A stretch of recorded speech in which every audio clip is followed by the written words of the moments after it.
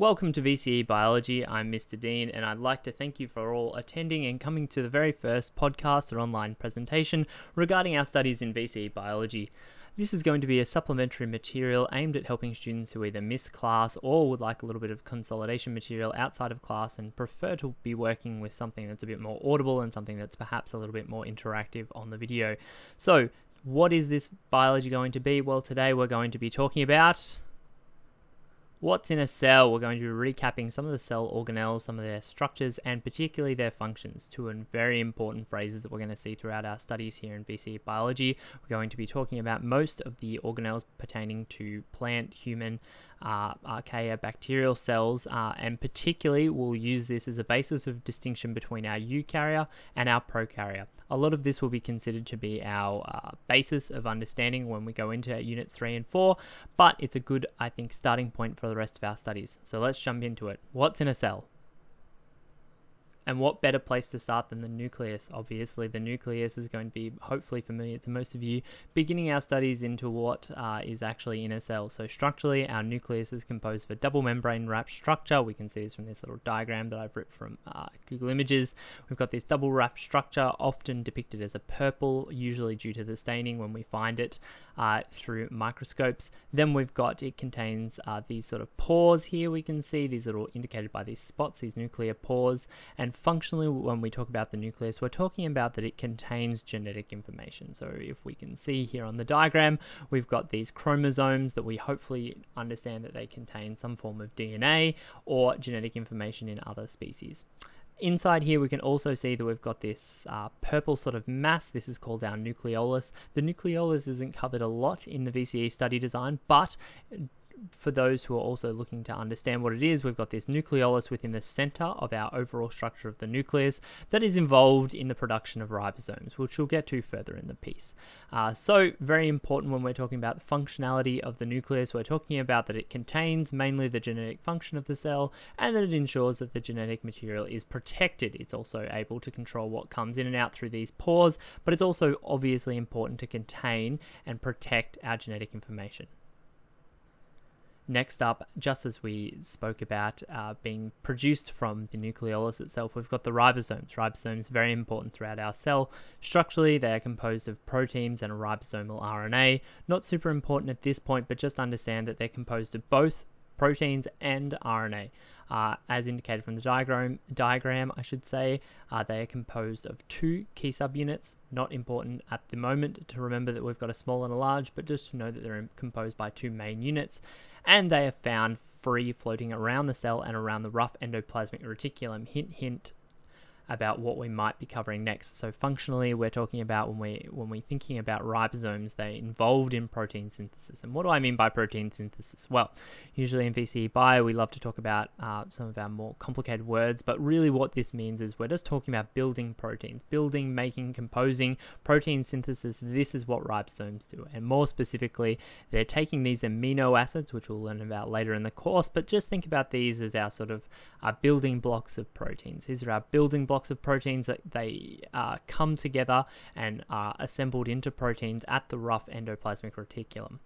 Seen down here on the diagram, we've got our rough endoplasmic reticulum. Here is these sort of sacs with these little dots down here that are indicated as ribosomes, and these are all over it, sort of like freckles are all across that help assist build proteins.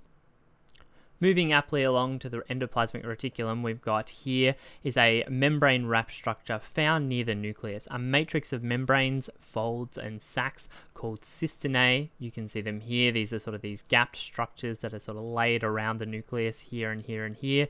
We've got 2 main different types. We've got our rough and our smooth endoplasmic reticulum, indicated here as our rough ER, which are the ones sort of covered or freckled with little dots, and these are our ribosomes from the previous slide. Our smooth endoplasmic reticulum is over here, and it's noted as being smooth because it isn't covered in ribosomes. Functionally, these endoplasmic reticulum are basically only differed by 2 different things.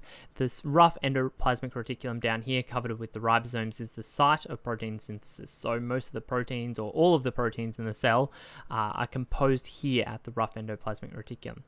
Over here, we've got our smooth endoplasmic reticulum, which is our endoplasmic reticulum without any of the ribosomes, is the site of our lipid synthesis, very important for our membranes and some of the other structures that we've got. Moving right along, our next organelle we'll be talking about is our Golgi apparatus. Golgi apparatus structurally is a matrix of membrane folds and sacs, again called cisternae, wrapped in other membranes. So over here again we've got our cis-facing side of the Golgi apparatus. This is usually the side that faces the endoplasmic reticulum at some point.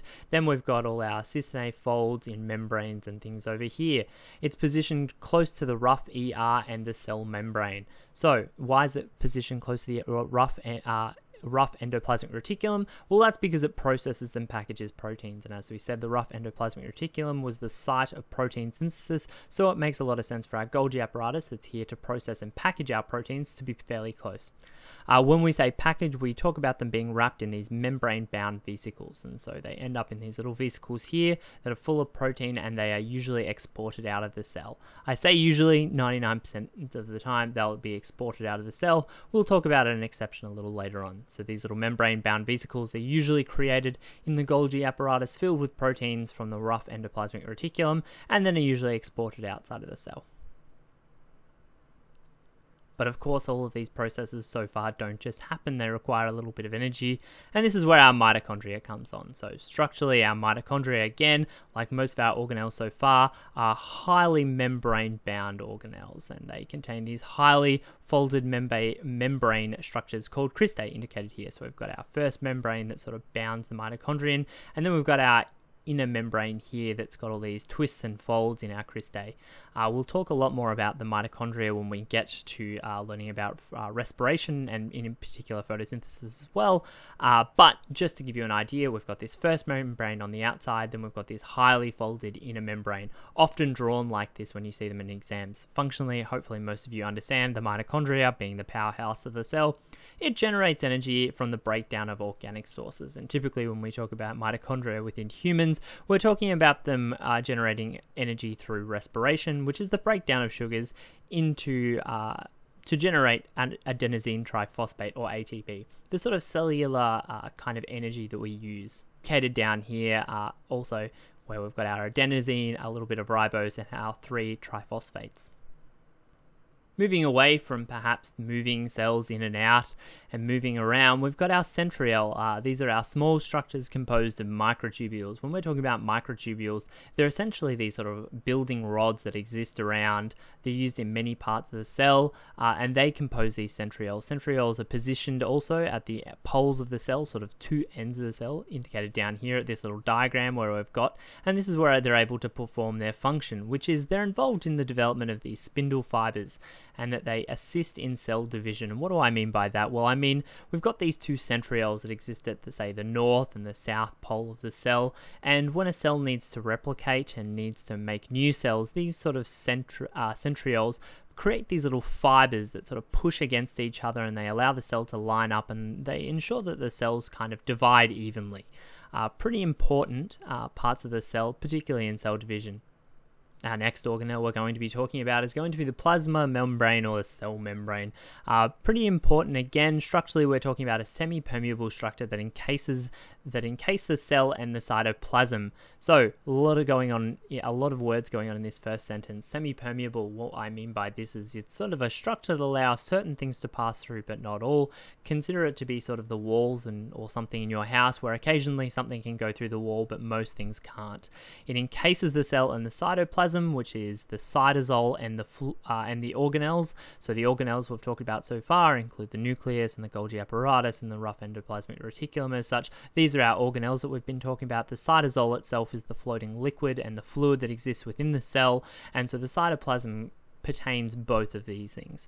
And so the plasma membrane, or the cell membrane, sort of surrounds all of these in a structural manner. Functionally, when we talk about the plasma membrane or the cell membrane, they give the cells their structure, and they give them some stability. Really important in different environments that these tiny building blocks of life are able to have some sort of stability. They also allow the cells to control what goes in or out of them. So as I said, the plasma membrane is semi-permeable. It's able to control what comes in and what comes out, which is really important when we're thinking about particularly getting rid of waste and bringing in nutrients. Down here I've also got two diagrams of how the cell membrane resembles in both an animal cell and a bacterial cell, and right next to it I've got this sort of diagram of the plasma membrane. Don't worry too much about some of the specifics that are going on in this diagram. This is just meant to give you an idea of what the plasma membrane looks like in particularly animal cells, but we'll get more onto that when we talk about some of our plasma membrane structures. Next up is peroxisomes, some of our more niche organelles that you may or may not have heard of so far. Structurally, these are double membrane wrap structures that contain DNA and proteins. Shown down here, we've got this membrane bound sort of structure with this sort of fluid and core within. Functionally, they're not super common when we talk about organelles, but they can be very important. They contain some DNA, as we said, and some proteins related to the metabolism of harmful materials in the cell. So, for example, I put hydrogen peroxide down here, H2O2. I haven't quite figured out how to make the two small yet, but this is 2 hydrogens and 2 oxygens. This can be really toxic and dangerous if it builds up within a cell, so we need these peroxisomes to house some DNA and some proteins to be able to break it down for us.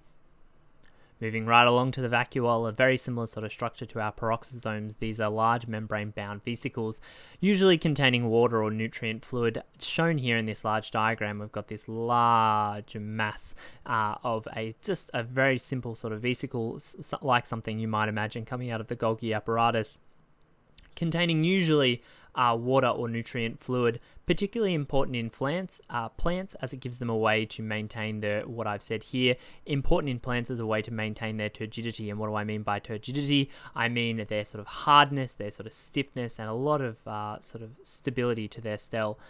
In other eukaryotes, such as humans, we might use them as a way to sort of store nutrients in times of need. So, for example, if I have sugars or salts or something in my environment I might like to sort of take, I might store them within a cell, within a vacuole.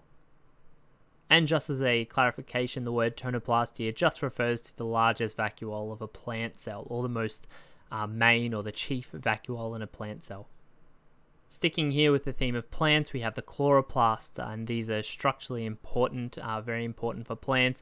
These are membrane-wrapped structures, just like a bunch of the other organelles that we've talked about so far. They contain stacks of thylakoids called grana, not super important. We'll get a lot more into some of these terms when we talk about some of our plant structures later on in VCE Biology, but what you need to know is that they are these double membrane structures in plants, and they contain these little stacks that we call, singularly we call them thylakoids, and we have the plural there, granum. Functionally, they are the site of photosynthesis in plants and some bacteria and some archaea, I should say. Little typo down there. They use light, carbon dioxide, and water to make glucose as an energy source, not as an energy source, as an energy source. Hopefully you guys know that about photosynthesis. In the presence of some light, plants are able to turn some carbon dioxide and some water to make glucose as an energy source. Really important, and just to make the distinction, it can also happen in some bacteria and some archaea. Moving right along to probably the last of our plant structures, we've got here the cell wall. Structurally, it's a rigid layer of polysaccharides or sugars surrounding the cell of plants, fungi, and bacteria. Again, notably not just plants but bacteria as well, and fungi. Indicated here in this sort of diagram, we've got this really thickened wall, not like sort of animal cells when we talk about them with a plasma membrane that's quite soft, quite fluid, quite almost squishy. We've got this really hardened cell wall here in plants, fungi, and bacteria. Functionally, it enables the cells of plants in particular to retain stability and turgidity. Again, important here that sort of a hardness. And it also enables them some signaling and some cell-to-cell communication. Moving on to some of the really interesting sort of cellular components here, we've got cilia and flagella, two really important structures that actually aren't in the cell themselves. So structurally, when we talk about them, they're composed of microtubules. These are structures that are external to the cell, so they're sort of sitting on the outside of the cell, and they're usually anchored to the cell membrane. Functionally, when we talk about cilia and flagella itself helps cells in moving around their environment. Important for bacteria. So down here in this little diagram, you can see these little tails. These are the flagella, or singular when we talk about them, we say the flagellum, and they help them sort of move around their environment. If you think about the sort of aqueous environment, the bacteria in our gut or in our nose or in our esophagus or something like that, where they might live, it might be really important for them to be able to move around. Cilia, they help cells trap material. So these are some cilia, I think, from the epithelium cells of a human gut, and they help trap food for the breakdown or sort of things like that. Moving on to plastids, these are our last organelles we'll be going through in our first episode of VCE Biology. Structurally, they are small membrane-bound structures that contain DNA, proteins, and organic compounds. Very similar to our chloroplast. In fact, chloroplasts themselves are a member of the plastid family, but there are plenty of other common plastids that exist. Functionally, they contain genetic information for the synthesis and the storage of a diverse range of molecules. So when we think about plastids, we're thinking about a double membrane structure that holds important proteins that cells might not always need, or perhaps may need in times of particular stress. Now, putting that all together, we've got our eukarya versus our prokarya. So finishing this episode off, hopefully you'll have seen that we've got a really large amount of different organelles that exist, and a lot of them are only in eukarya, some are in prokarya, some are in both. But our key differences when we're talking about our eukarya and our prokarya are that our prokaryotes have no membrane-bound organelles. So you would have seen that many of the organelles we've talked about so far are membrane-bound. They have a membrane around them, or they have a membrane that attaches them to their position within the cell, whereas eukaryotes do. So eukaryotes are our animal cells, our plant cells, that have these membrane-bound organelles. Our second difference is that eukaryotes also have a true nucleus, So when we talk about a true nucleus, that is one that is wrapped in a membrane. Prokaryotes rather have a genetic information free floating in particular regions. So for example, we have our bacterial cell down here. I can tell by the fact it likely has a flagella and of its shape. It has more of a region where genetic material might exist that is not actually wrapped up in any sort of membrane. Whereas in our animal cell, we have this large region and a specific organelle that houses all our genetic information, being the nucleus. And that concludes our first ever episode of VCE Biology with Mr. Dean. I hope you've enjoyed. Please leave me any recommendations you think on how I can do these and improve in the future. And it was great talking to you. See you next time.